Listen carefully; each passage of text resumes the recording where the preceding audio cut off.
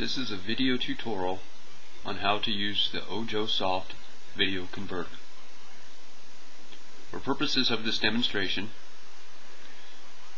I will convert to an mpeg file. As you can see, there's other options up here. So make sure you have the to mpeg selected. Now once you do that, you have to determine which sort of mpeg you want to use. So go to this drop down menu, and since I want to use this for rebroadcast on television, I am going to do the DVD NTSC compatible mpeg right there. So now you're set there. Next thing you want to do is open the file you want to convert. I have already put in my DVD, so I hit the browse button, find my DVD drive, which is right here. I'll open that, open the video TS, and you want to find the VOB file that you want to use.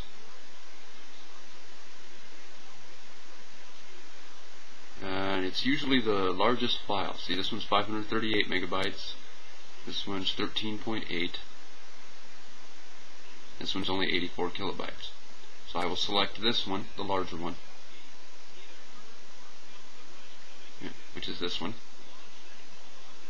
and open that. And as you see, it popped up in the window here.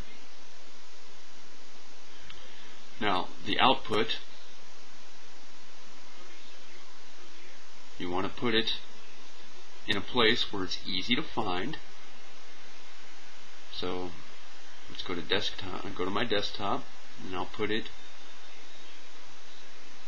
in my documents folder.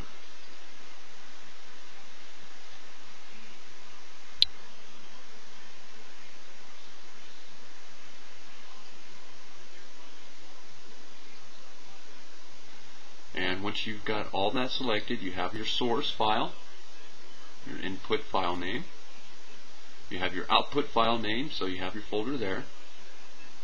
And then once all that's done, convert it. And you can see your progress bar down here. Now I have a supercomputer, so mine's really fast. Yours will be a lot slower.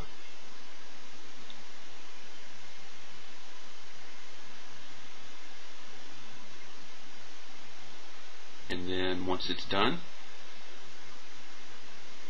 you can open up your folder and start playing your video as an mpeg.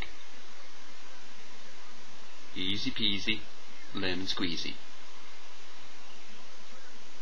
The end.